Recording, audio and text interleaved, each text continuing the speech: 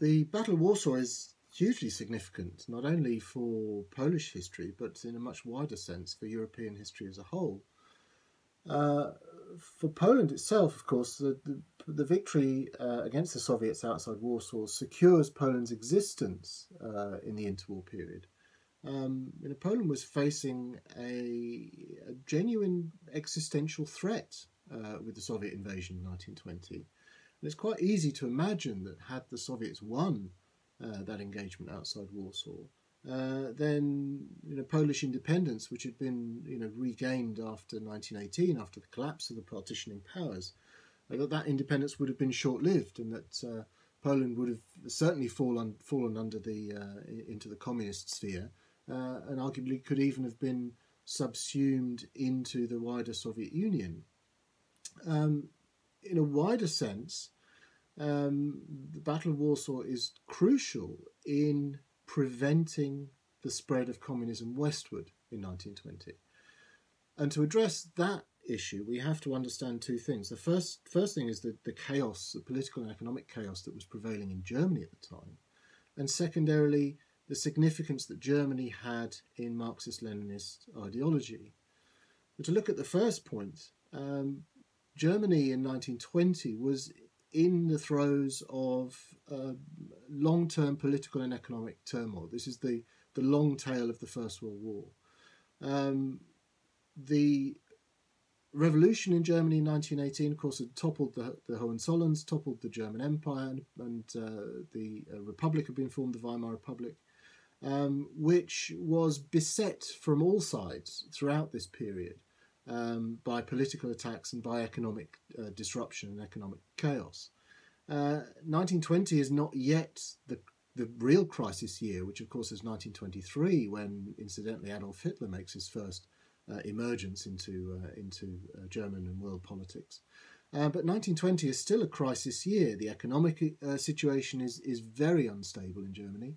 And the Weimar Republic is beset on both sides by political challenges. On the left, from the Ruhr uprising in the spring of 1920, and at the same time on the right from the Kapp Putsch, which sought to overthrow the Weimar Republic. So Germany, crucially, is in economic and political turmoil at this time. Now this, from the Soviet perspective, is a huge opportunity, because Marxist-Leninist ideology holds that the revolution is best served by being spread to Germany. Bear in mind, of course, that Marxist-Leninism held that the revolution would come in a state which was highly industrialized, with a very developed and politicized proletariat. And then, of course, when the revolution happens in Russia, it happens in a state which is predominantly agrarian. So this, in ideological terms, doesn't really make sense. So the imperative for the gentlemen of the Kremlin is to try and spread the revolution westward, and spread it ideally to a country which fulfills those criteria, which is highly industrialized and which has a highly developed and politicized proletariat, which is Germany. So it's imperative for the survival of the Soviet Union and for the propagation of communism in those terms to spread the revolution to Germany. So 1920 is an ideal opportunity to do that, and you can see that in the one of the orders of the day from Marshal Tukhachevsky before the Battle of Warsaw, where he said, onward over the corpse of White Poland. This is what he said: over the corpse of White Poland to worldwide conflagration. The intention is very obviously to ride past Poland westward and to spread communism into Germany at the point of the Red Army's bayonets. So to a large extent, Poland is just collateral damage in this wider plan to spread communism westward.